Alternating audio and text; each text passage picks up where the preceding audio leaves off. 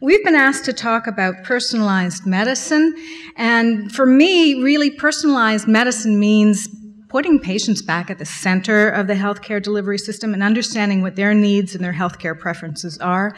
I recognize that there are multiple definitions of personalized medicine, but this is the one that I tend to favor because it really prioritizes patients and their needs.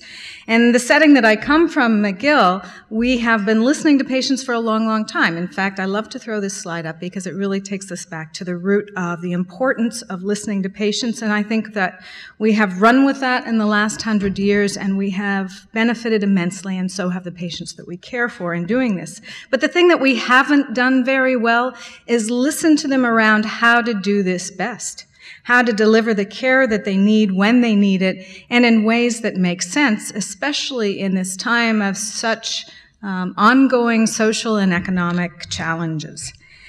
We need to do something differently. That's very clear because the outcomes that we're seeing these days are a direct result of the system that is so entrenched in all of us. We have a system that thrives on roles and authority and hierarchy, and there is so much resistance to change. When you try to introduce change, the first thing that is so palpable is the resistance against the change, and yet we really need to change, and we need to fundamentally change, and that is why I am such an advocate and an enthusiast of the kind of messages that you hear from Diane on a regular basis. If we're going to do things differently and we're really going to bring meaningful change, then we're going to have to do it in a completely different manner. And business as usual no longer works. That's very, very clear. If we look at the conditions that are important in supporting collective impact, we see the critical importance of bringing all the stakeholders to the table and getting everybody talking. The next feature, of course, is the shared measurement, understanding what to measure, how to go about measuring that, and that's what I'm going to really spend my time, and Sarah will spend her time talking about this afternoon. But there are other activities that are part of the collective impact movement, of course, that are every bit as important, making sure that the activities are, in fact, reinforcing and supporting the change that you're looking for, the value of communication, the importance of ongoing continuous communication. And then you really do need that backbone of support, because in the absence of tangible support and plans for how you're going to sustain any of the changes that you want to invoke, those changes are going to rapidly disappear. So coming back to measurement and what we're going to measure, well, it depends who you ask, really. If you ask, it was mentioned this morning that if you ask health economists on a question, you'll get a variety of different answers. Well, certainly what we try to do is bring different perspectives into the room about what really does matter and what should we be measuring. And boy, do we get diverse perspectives. And it really depends on who you ask. Now, some of these stakeholders have been well represented in the past, and probably the researchers, the best represented, because we weren't going to be able to continue to do the things that we wanted to do if we couldn't demonstrate that our theories or our interventions made a difference. So we learned how to measure the outcomes that would show our work or highlight what we were doing. In the best case scenario, we did that hand in hand with clinicians around the area of clinical research. Of course, in a whole other sphere were economists and policymakers who were looking at and evaluating very carefully the kinds of things that they were doing and looking at the outcomes associated, the administrators. But the group that we left away from the conversation have been the patients and the family members. And arguably, of everyone in the healthcare system, this is probably the most important stakeholder, or as one of my patients said to me, the ultimate stakeholder in the healthcare system. And in the last 10 years or so, in Canada in particular, for a longer period of time, perhaps in the UK, less time in the US, but there has been a real focus on trying to understand the patient voice, learn from it, and use the knowledge and wisdom of patients to improve our healthcare delivery system. Now, the area that I work in is rheumatoid arthritis, and I think we may have been at the forefront in doing this for a long, long time, not because we're that prescient, but frankly because rheumatoid arthritis was so challenging. There is no single measure that you can look to that tells you how the disease is doing or how the person is doing. And so historically what's happened is Clinicians have drawn on a variety of sources of information, 3 primary sources. They look to laboratory results to try and get an indication of some of the acute phase reactants. They did their own clinical exams and used their own impressions and judgment, so an examination of swollen and tender joints. And then they talked with patients, because only from patients could you learn about pain, could you learn about the impact, what people were able to do, what they weren't able to do, how they were doing overall, and how they felt their arthritis was doing. So it was a natural home to have a number of patient-centered outcomes. But one of the things that we really didn't do a great job of doing, and are working hard to try and change this, is to understand how the treatments that we offer are impacting patients, what the burdens are in addition to the benefits that can be expected. We now have treatments in the last 15 years that really have revolutionized the treatment of rheumatoid arthritis. Some of them are very expensive, upwards of $20,000 a year. Some people do very well with those, and others don't need that level of care, but we really haven't figured out how to best match patients with the treatment that's going to be optimal for them. The one thing that we have understood pretty consistently is that if you really want to understand how the treatments are working, you better be asking the patients and not the docs, because over time, the physician's perspective is of course important, but it's not nearly as helpful in helping you to understand how well the patient is doing, and more importantly, predicting where they're going to be 5 years from now. It's not just in rheumatoid arthritis that this occurs. This is a slide that shows the relationship between clinician ratings of symptoms and patient ratings. The clinician ratings are in the blue, and the patient ratings are in that brownish colored line. And what you see is that virtually across all of the symptoms, clinicians tend to underestimate the severity of the symptom and the impacts of the symptom on functioning. So, we do our best as clinicians to try and understand and capture and work with what the patient tells us. But the reality is, if we really want to understand what's happening, we need to be talking with patients. We need to be systematically collecting information from them. We need to be recording it and integrating it into all aspects of treatment planning and ongoing monitoring. This is just another slide that shows, too, if you want to know where patients are in terms of their function, and their function down the road at 24 months, the best person to talk to is the patient. Interestingly, fatigue ends up in both cancer and rheumatoid arthritis, and I suspect many other conditions. Fatigue ends up being one of the most disabling symptoms. So if you ask a rheumatoid arthritis patient, they'll say, I can live with the pain, I can manage that pain. But the fatigue is the end of me. That's the thing that prevents me from doing the things that I need to be doing. That's what really prevents me from being the mom I need to be and being able to go to work and work effectively. Do we ask about fatigue? Not routinely in our measures. Have we queried it? Only in the last few years. Do we do a good job of it? Probably not.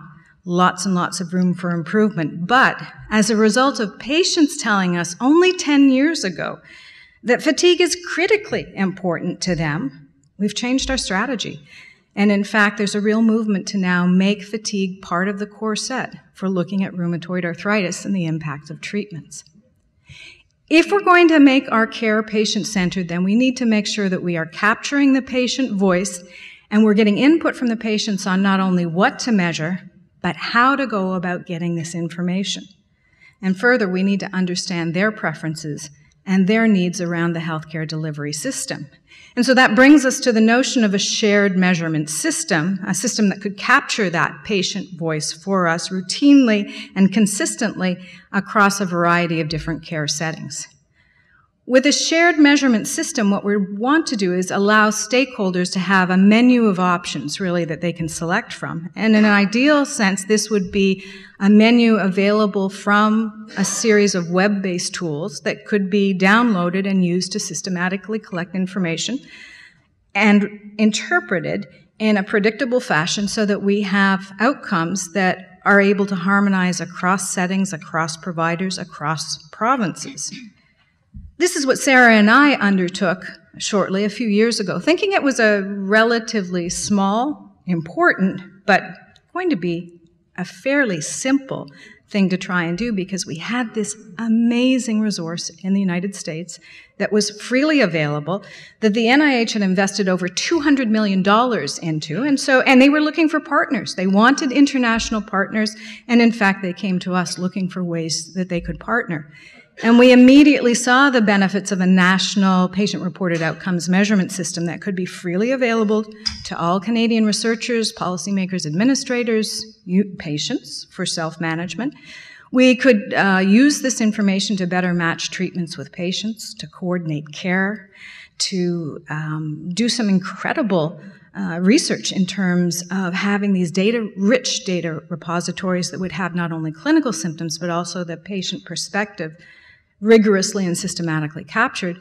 And all of this information, of course, could be enormously valuable in helping us shape a national research agenda. It's fair to say that even in the most complex of systems, and certainly, as you have pointed out, healthcare is perhaps the most complex system there is, this tiny little goal that we had of bringing the shared measurement system to Canada proved to be more challenging than we had anticipated. And so what my colleague SARA AHMED is going to do is walk you through some of the challenges and some of the opportunities that we have uncovered in this venture together. Thank you, Susan. So I'm just...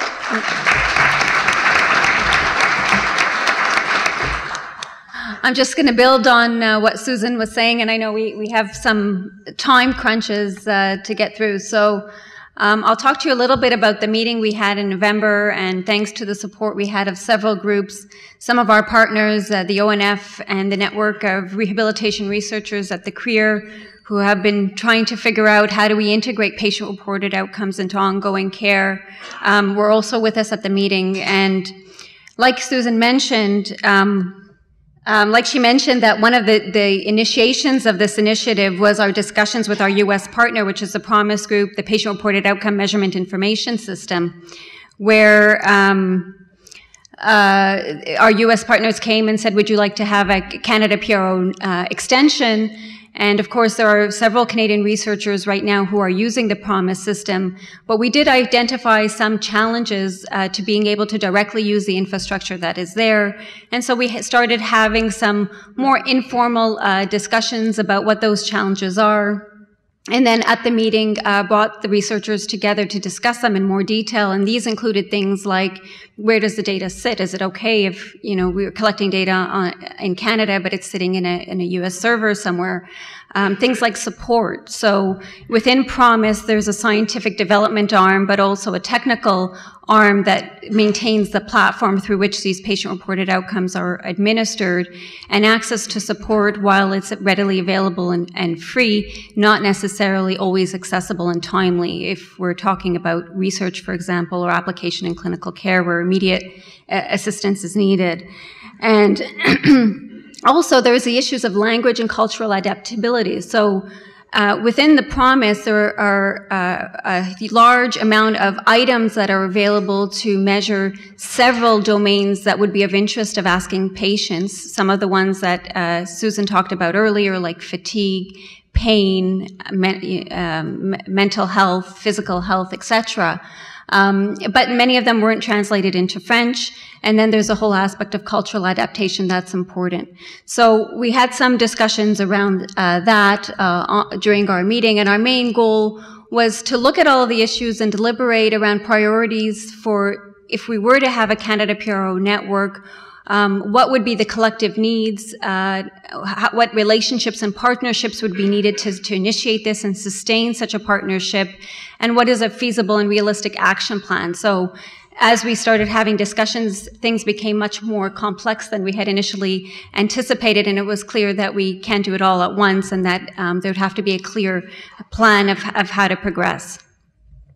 So throughout that day, we brought experts, and there are several Canadian researchers who are pioneers in the development of health outcome measures throughout the years. And so we brought them to come and talk to us historically about how outcome measure has developed and standardized, and in which context is it regularly applied. And again, the answer there was not really on a wide scale.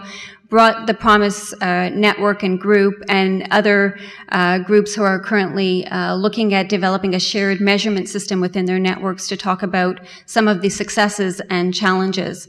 And we had discussions around those and used a process of democracy to gain consensus and SWOT analysis to establish priorities.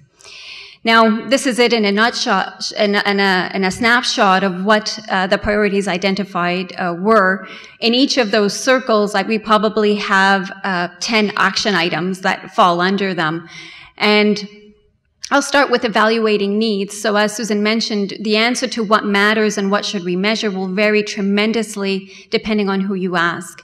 And so we recognize the need to do a use case analysis of all the stakeholders involved, from patients to caregivers, clinicians, decision makers, administrators, et cetera, to say what value do you see in standardizing and routinely collecting patient-reported outcomes, and how would you use these measures in decision-making, and recognize that to get buy-in into integrating systems to regularly collect these measures and buy-in for patients to take the time to answer the list, tons of questions that we would like to ask them, that they would have to recognize a return on that time and effort. The science of patient-reported outcomes has advanced tremendously over the past decade. The Promise system that we talked about is based on using advanced psychometric approaches and item response theory. I won't bore you with the details of how that works, but it uses different statistical models to allow us to administer a smaller number of items to get just as precise an estimate of outcomes. And the science behind that is continuously developing and addressing different gaps that are identified along the way, such as scoring of these items, developing new item banks or measures to address domains that we still don't have measures for, etc. Implementation. This is where we identified huge gaps where even in areas where standardized, efficient clinical measures with good clinical utility exist, they're still not being implemented regularly in certain patient populations. And so looking at the challenges to implementation from all the way from training clinicians and policy and decision makers to how to use these measures and interpret them, to the technological infrastructure that would be needed to make it efficient to not only collect items and data, but also to report back the data to stakeholders so that they could use it within their decision making, and harmonizing, making sure that systems that collect PROs cannot talk to other systems and be combined with clinical data or administrative data that are needed to provide the full picture, and also building the evidence base that actually using these measures does improve outcomes and improve care. And at the bottom of all of that, to support this, there would need to be partnerships built not only with provincial and national organizations, but also with industry to help sustain this, thinking about also the infrastructure needed. And then there are whole other areas of privacy and security around data sharing. So to take this, continue the discussion and engage the partners that were there with at our meeting that represented a variety of different stakeholder groups.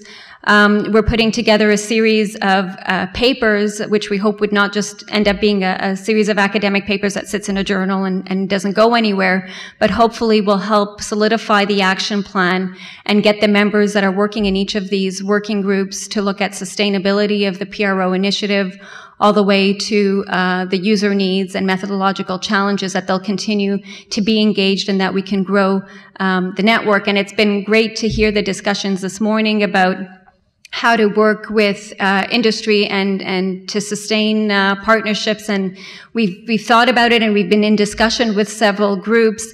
But as some of the challenges that were mentioned today, that because of tend to be turnover in government and in different groups, that's engaging the same individuals over time is a challenge. And so we continue to work on that and look forward to having discussions with you and ideas and engagement for those who are interested.